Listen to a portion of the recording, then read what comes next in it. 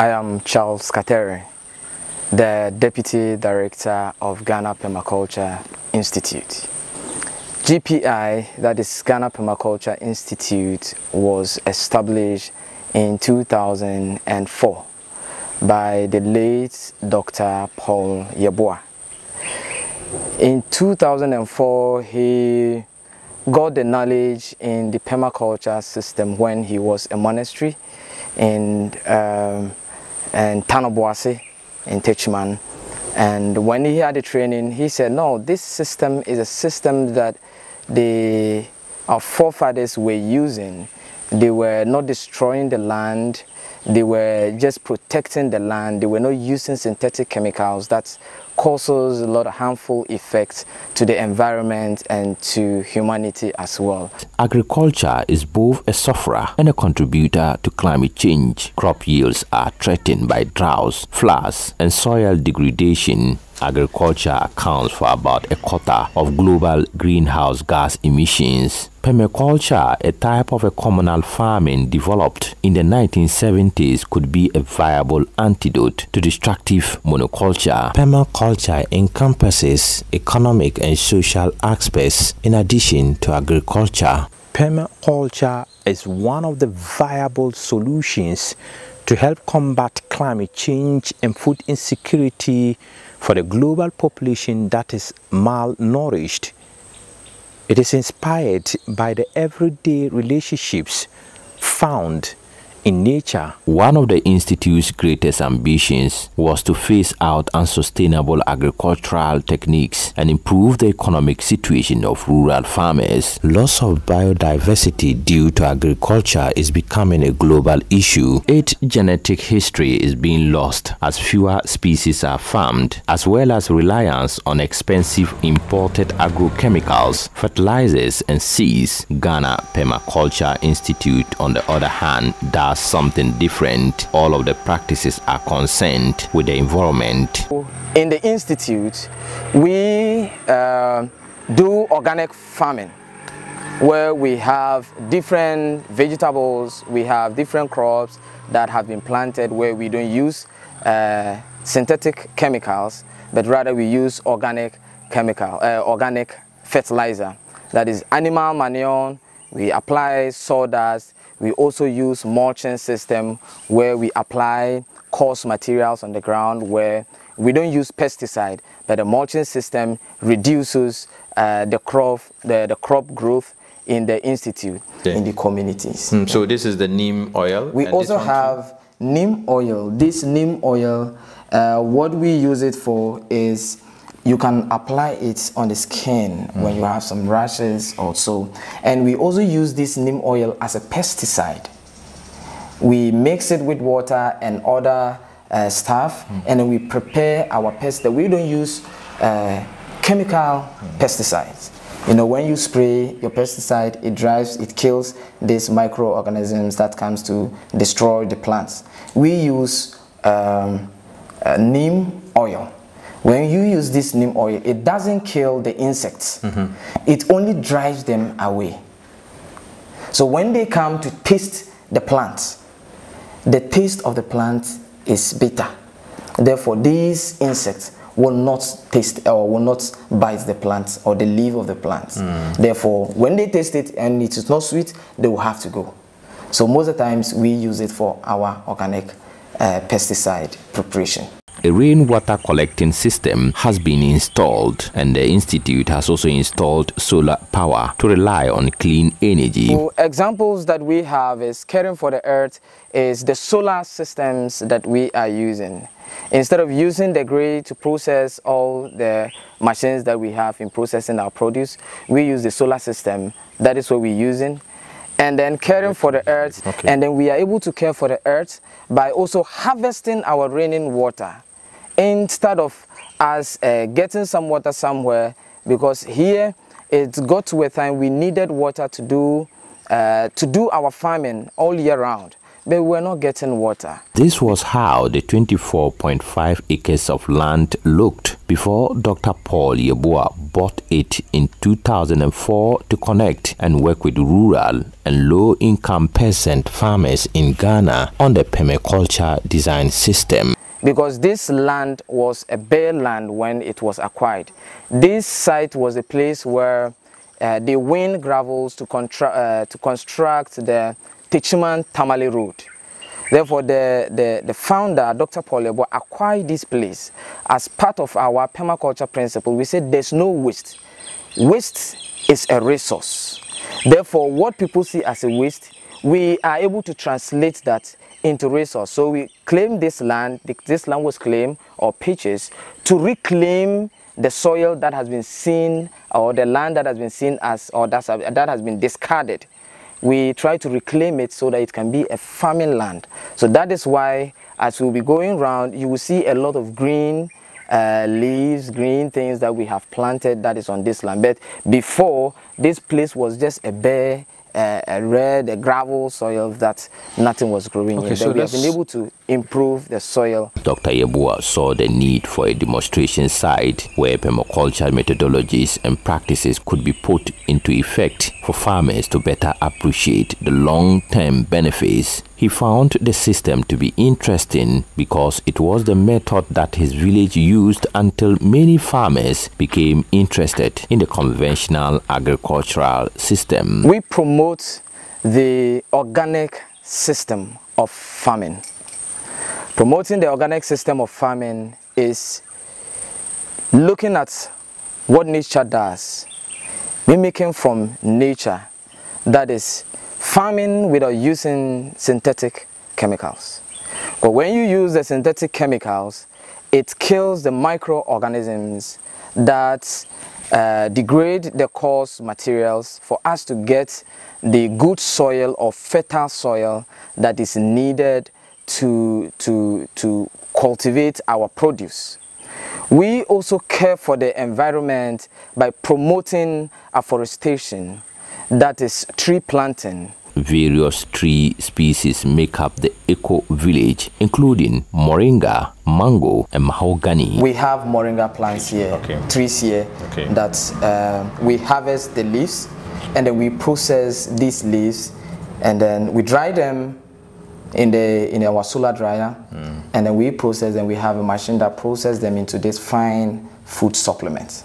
So you can add it to any meals that you'll be taking, whether you have your fufu, whether you have your porridge, whether you have why is it so important? Why is this so important? These products, why are they important? Yes, they are very important. One, it is improving the economic life of our farmers. Second one, it is very good to the human system, because this, when you take a teaspoon of this moringa, you get your milk, the contents, the calcium that you get in milk, the protein that you get in egg, you will get the same content.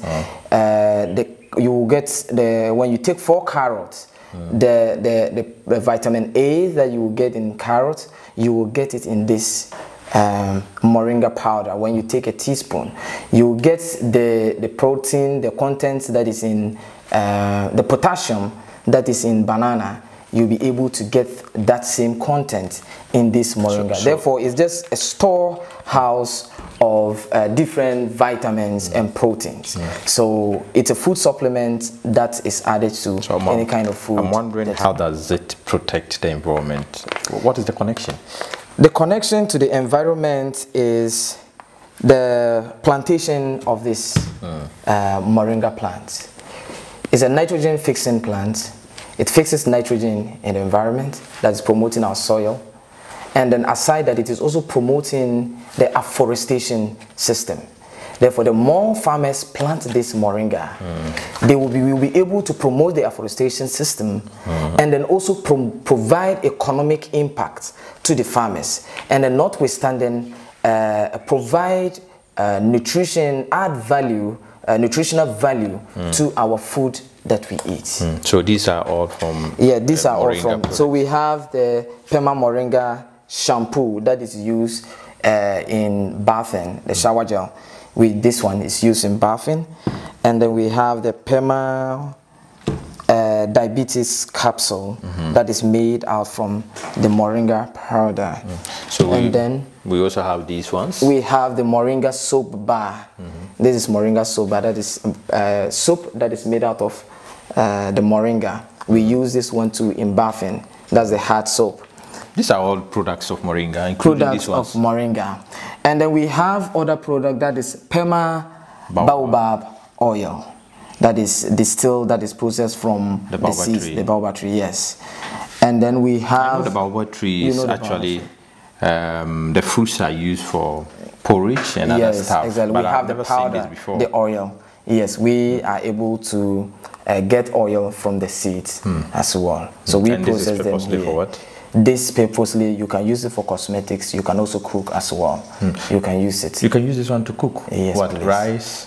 Rice, you can add it to your rice, and maybe a stew, you can add it as well. And you can also use it for cosmetics as well. So let's look but this one is moringa. Moringa honey. Yeah, so Pema moringa honey. Why it is Pema moringa honey is, in our site, we have a lot of moringa plants.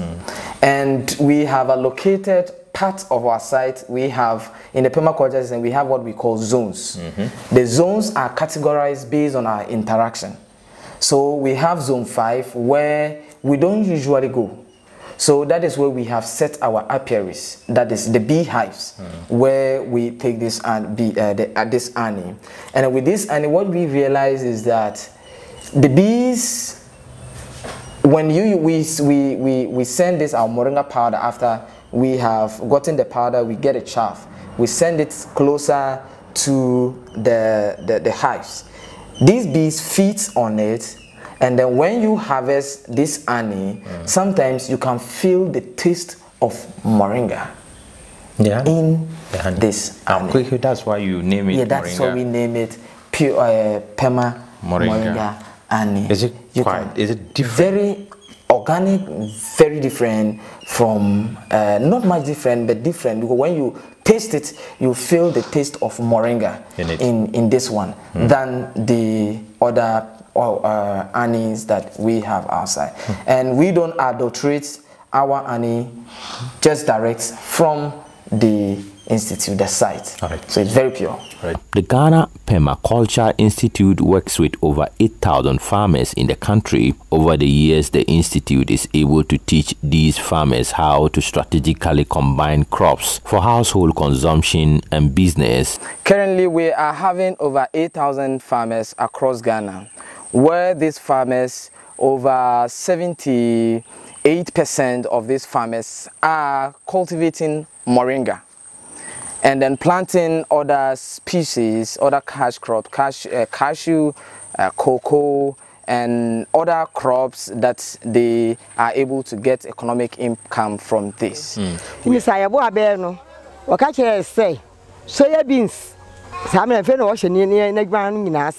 58-year-old Mary Jaba from Kranka in the Nkranza North District is one of the beneficiaries. Mary has planted a variety of crops, including moringa, on her entire 7-acre land.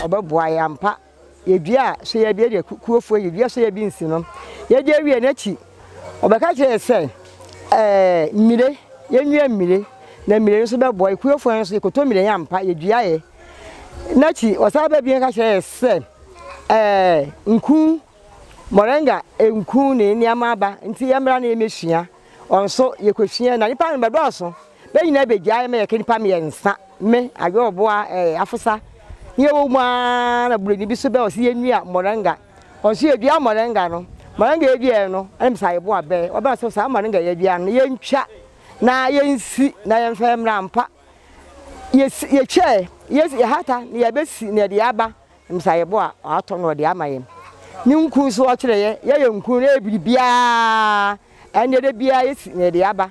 Georgina Kodom's income has increased over time thanks to the permaculture. She is one of 4 farmers who received 1,000 Ghana cedis as an award for their dedication and hard work in ensuring the successful implementation of permaculture.